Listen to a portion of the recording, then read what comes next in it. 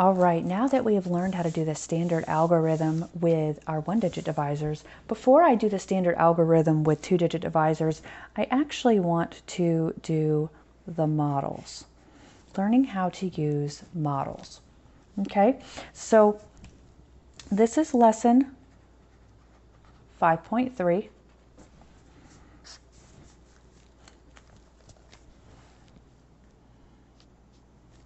And I'm actually going to draw this model out. It's very similar to the area model or partial products that we did for multiplication, but we approach it a little bit differently.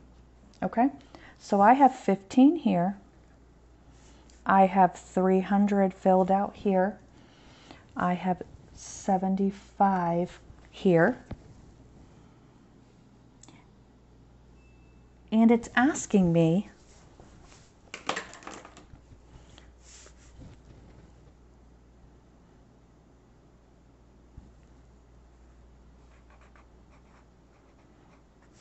what is, let me see here, 375 divided by 15. Now, I want you to think about it this way. When we were doing area models, we had something here, we had a number here and a number here, and these were blank. Now, division is the opposite of multiplication, so we have to think it in a backwards way. When I was multiplying this number by this number, we got this number, correct? So in order to find this number, I have to find what times 15 equals 300. In order to find this number, because when I did partial products in the area model, I said 15 times this number would equal 75. So we have some parts of what we would not have earlier, and we have to work backwards. So this is how I would do it. I would say, because to find 300, I would have to multiply something times 15. Okay? I would also have to multiply something times 15 to get 75. Okay?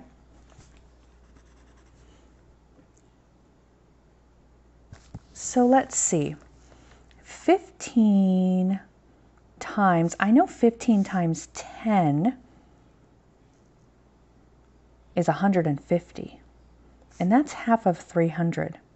So maybe it's 20. That's what I have in my mind, that it's 20. So if I say 15 times 20, I'm going to try it out.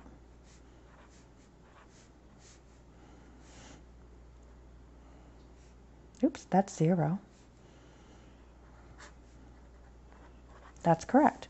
So this right here would be 20. Okay, the next one is 15 times 75. So I'm going to find out what this number is.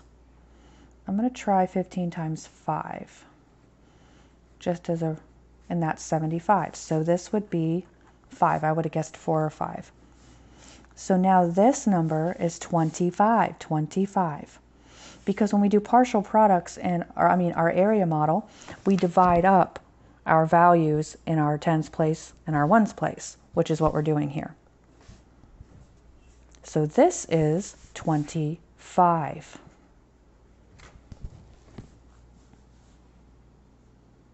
So this is another way of approaching the same problem.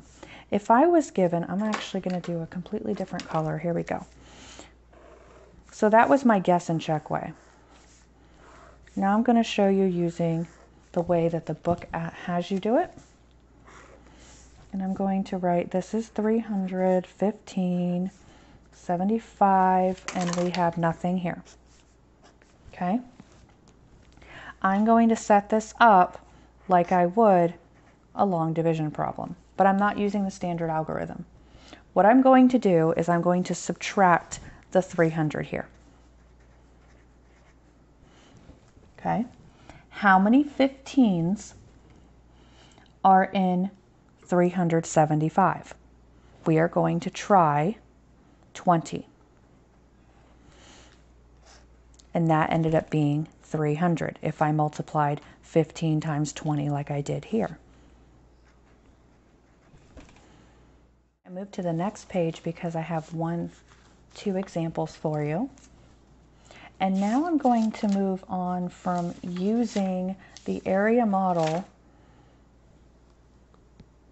to partial quotients. Partial products was for multiplication, partial quotients is going to be in our division. So the partial means part of. So when we had our example earlier, we were finding parts of the quotient and adding them together. And that's what we're going to do here. So I have an example from our textbook. It is 11 divided into 132. Now I'm not going to use a box. I'm going to show it to you using just partial quotients. So I'm going to say a round number like 10 or 20 or 5, something that's easy that 11 would go into. So I'm going to say 11 times 10 would be 110. So 110, so I'm just going to put 10 here, okay? 110, I can subtract that, and I have 22 left. All right, so what times 11 is 22? I can do that evenly, 2, okay, and then I end up with nothing left over. So I'm going to add these two together and get 12. So basically I found this quotient and this, we added them together. These are the quotients. We added the quotients together there to make 12. So let's do another one. All right, 21 into 845. So again, I'm going to do that one where we do it by 10. So I always, 10 is easy to add. You add the 0 on and it's easy to do that. So that's why I always pick 10, 635. So let's do another 10. I'm just going to keep subtracting. Let's do another 10. Let's do another 10.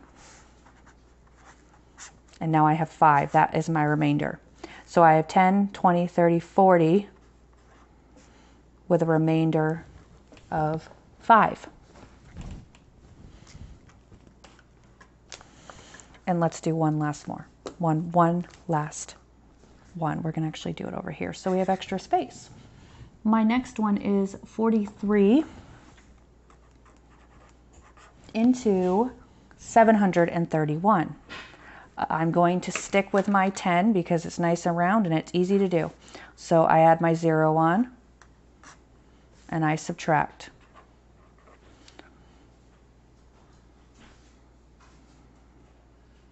I can't do 10 here, so I'm going to do, let's do 5. 250, ooh, that works. 5.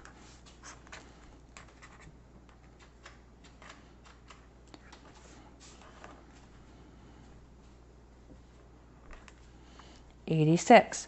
So I think 43, I can do another one. 43 times 2 is 86. So I have 2 up here.